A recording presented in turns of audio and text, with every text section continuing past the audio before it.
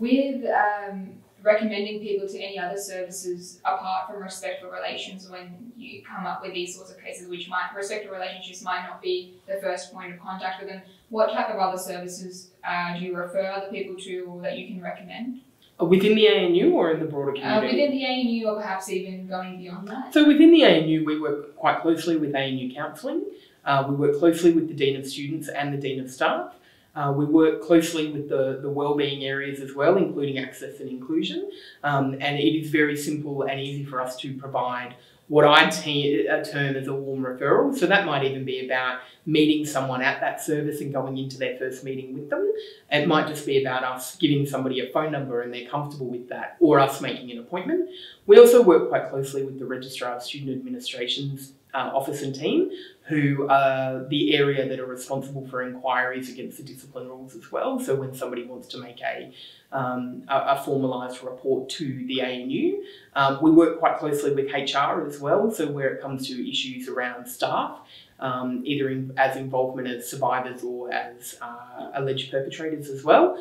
So they're areas. My number one tip for access to care and support outside of the ANU, because it is accessible 24 hours a day, regardless of where you are within Australia, is 1-800-RESPECT. So if people are looking for immediate access to someone to talk to, 1-800-RESPECT is a wonderful service that can connect people into services in the state or territory that they're in across Australia. And obviously, if someone's safety is in immediate threat, or the safety of others is in immediate threat, then 000.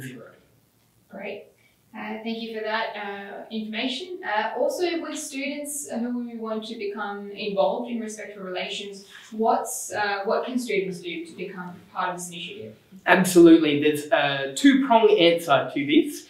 Firstly, we run a student ambassadors program where we're looking for students who want to be engaged in the work that we're delivering across the university or want to guide that work to come and participate in that program. And there's information on our website about that. So we want people to propose ideas about how to engage in the communities that they identify with on campus.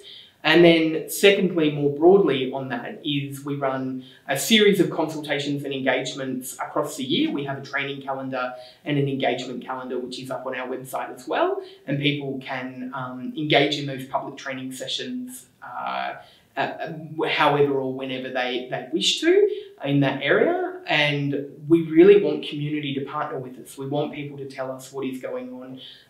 We want them to tell us what their thoughts, their hopes, their dreams are, because we are, as I said, a small unit in a large university with a diversity of opinions and experiences.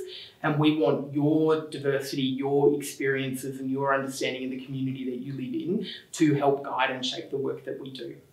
Fantastic. So lots of ways students can get involved and spread the message. How is respectful relationships working to make the ANU a safer space for everyone on campus?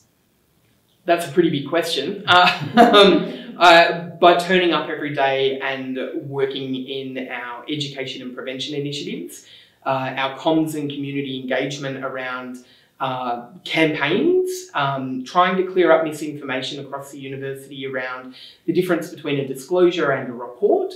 The online disclosure tool, which was launched earlier this year, which is a way for people to anonymously or identified, depending on what they're comfortable with, let the university know about instances of sexual misconduct that have occurred across campus and to seek care and support about that as well, which forms part of our data collection, but also our client services support.